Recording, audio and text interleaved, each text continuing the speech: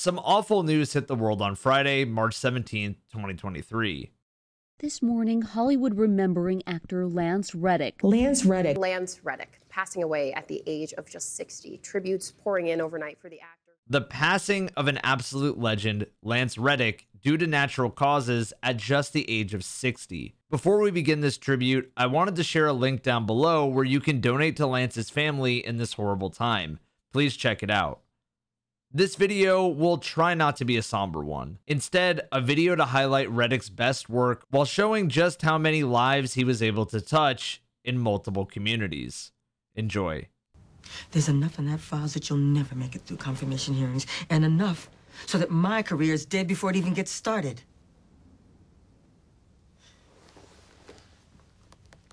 The tree that doesn't bend breaks, Cedric. You've been too far. You're already broken. Congratulations. It's time to call Mom and Dad. Tell them that the second mortgage they took out for your degree was worth it because you now have a job. But a job is not a career. No. A job is just a foot in the door. If you want a career, you want to be standing where I'm standing 15 years from now, then you had better listen very fucking carefully to the next 176 words out of my mouth because this is your new reality.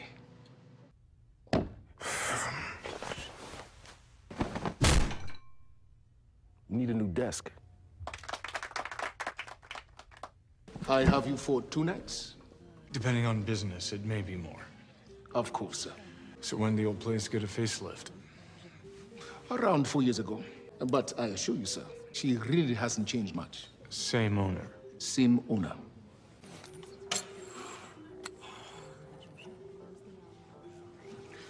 Room 818.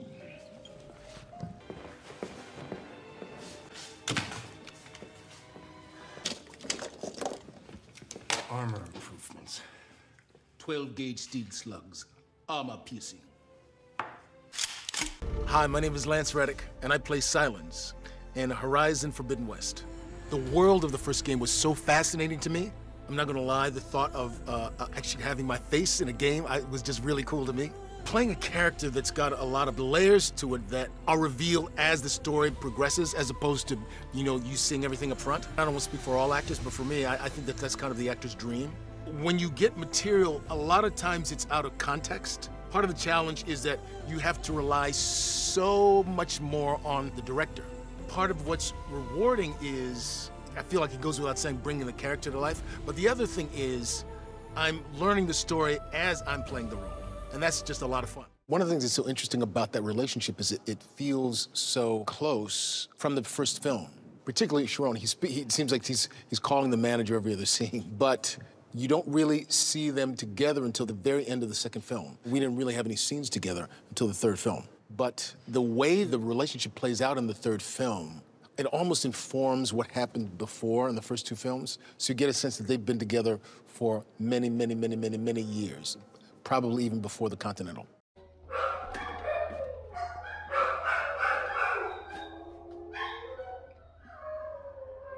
And the beat goes on.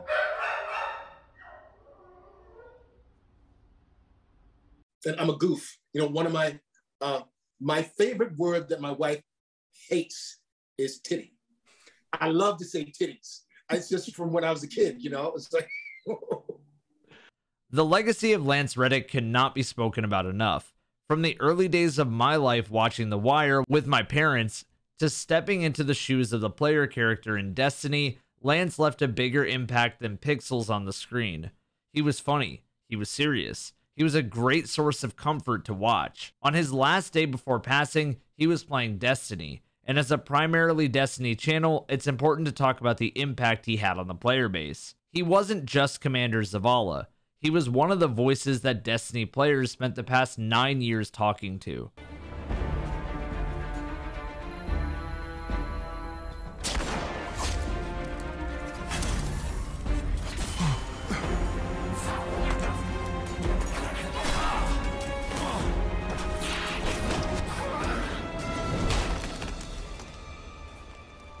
I didn't order this. Bring me the one who pulled the trigger. They'll know who did. join my empire. You'll keep your title and gain a seat on my war council. With my army and your light, the Cabal will crush the Hive. Then, the Black Fleet. Bow. Excuse me? One fucking Guardian has been kicking your race's collective asses for 9 years. They killed gods for fun and to turn them into guns for a meme.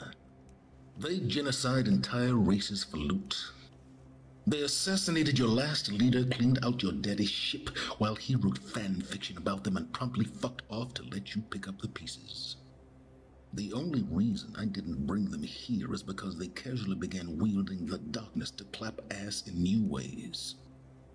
All I have to do to make them end you is to tell them you have a fancy new gun, or that Eris can make you into one. So, think about that before you tell us to bow to your sorry ass.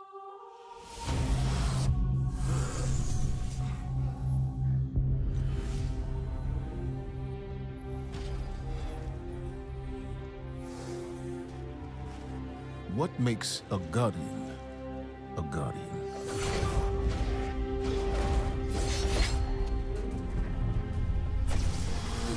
We take our first breath with no memory of who we were before.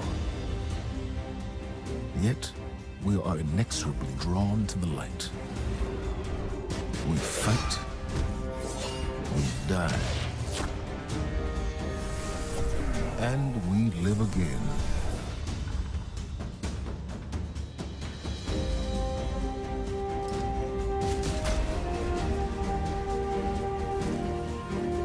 We know that we were chosen for a reason, by something greater than ourselves.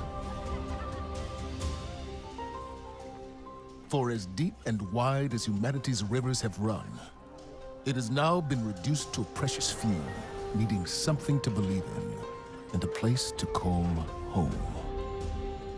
This is what we have been called to, the future that we fight for. The future we will protect.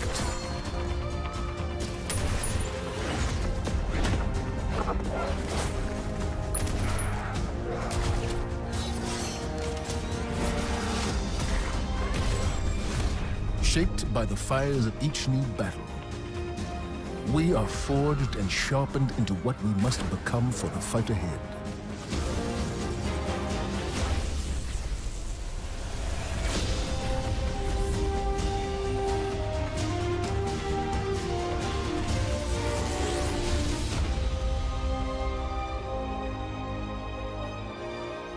What we have built is only the beginning, a symbol of what we can achieve, of who we are and our great purpose here. But the day may come when we will be tested, when all we hold dear is threatened. And then we will see what each of us is truly made of. From the early days of Vanilla Destiny 1, Zavala's voice was everything. But in Destiny 2, we learn more about the character's backstory, one that Lance Reddick basically lived through. What makes a Guardian a Guardian?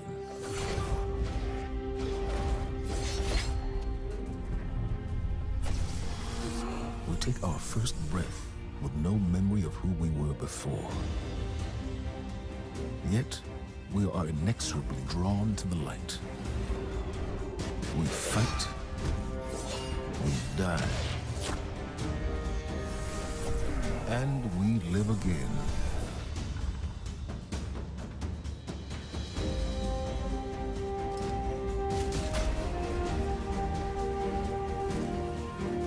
We know that we were chosen for a reason, by something greater than ourselves.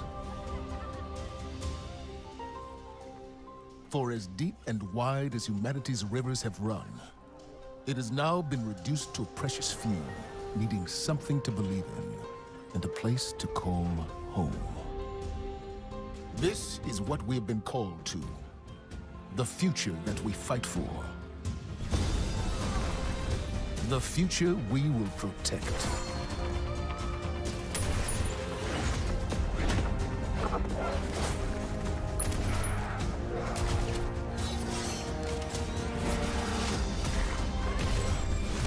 Shaped by the fires of each new battle, we are forged and sharpened into what we must become for the fight ahead.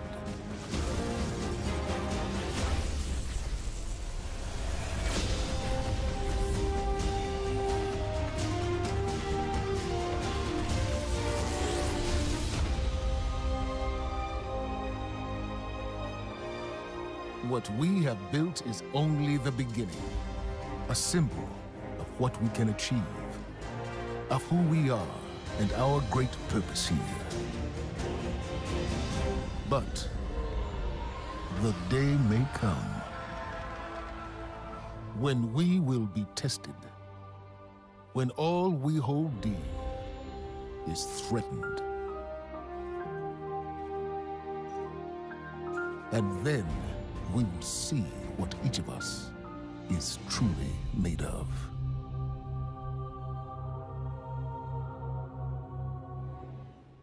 We would also learn about the hardships of his backstory through Destiny's season of The Haunted. Before the Vanguard, before the city, there was a woman. Her name was Sophia, and she was a surgeon. She came to Lord Saladin's gates, offering her skills in exchange for shelter. Zavala was his protege then. He had been taught his purpose, and he followed it without question. She maddened him. He infuriated her. But respect grew to admiration, and admiration to love. Does it surprise you that Zavala loved?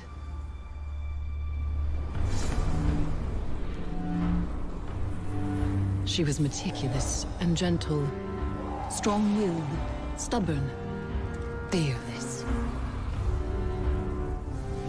It began with an infant, orphaned in a fallen raid. Saladin had taught Zavala duty, war, and the light. But Sophia showed him that he was more than an instrument of violence. She had one life, and she would share it with him. They called the boy Hakim.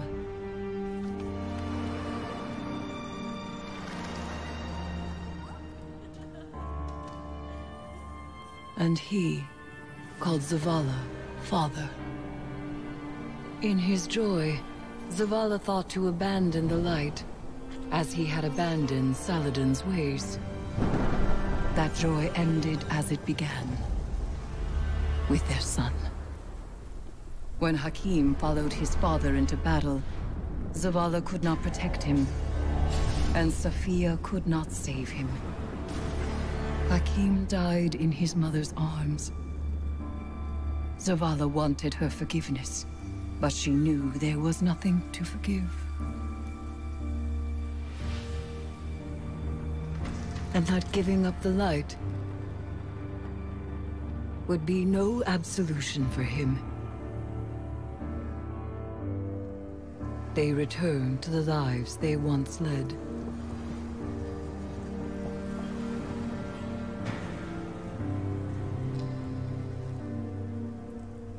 She found love again. She had a daughter. And when Sophia passed, he asked her to forgive him. Through each generation, he mourned. He asked for their forgiveness. And still, he has not found it. We would learn that Zavala cared about the player character just as much as anyone else after his losses, and even cared the same for Anna Bray.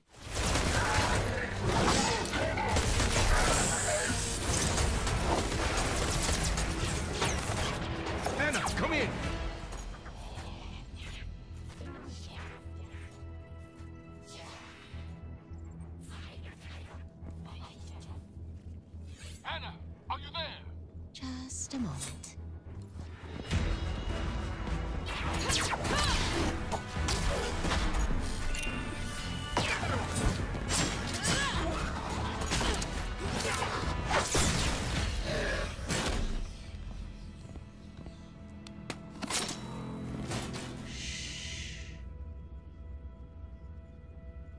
Anna, report.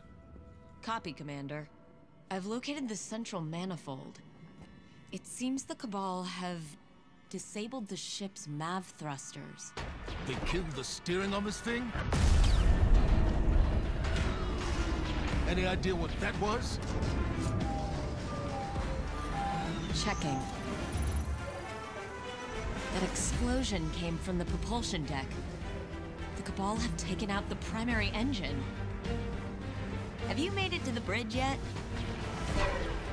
Just a moment.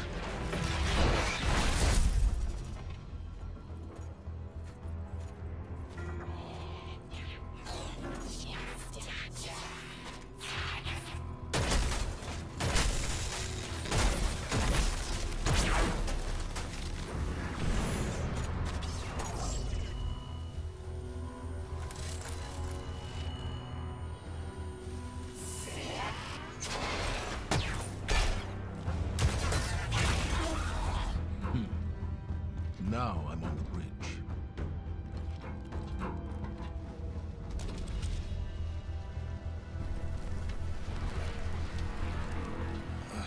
They've destroyed the ship's navigation system. We're a dead stick. None of this makes any sense. No nav, no engine, no way to steer or change course. It's like they want this thing to drift off into space forever. Not forever.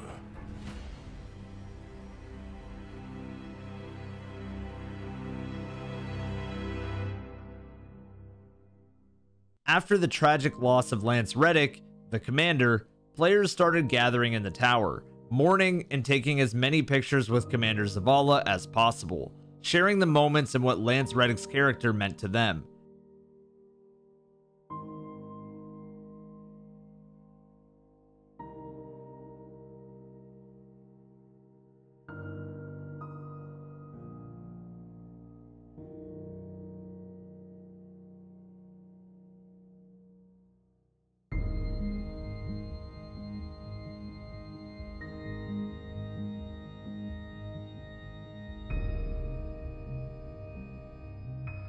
It went further than that, players immediately agreeing to put on the commander's emblem, the push forward emblem, in every activity in the game.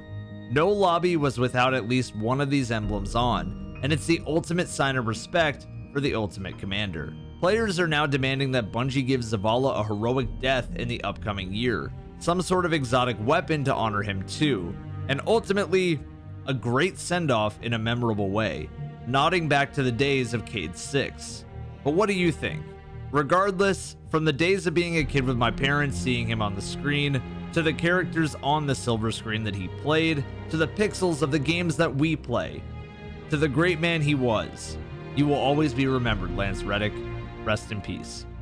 If we do not meet again, know how proud I am of what you have done.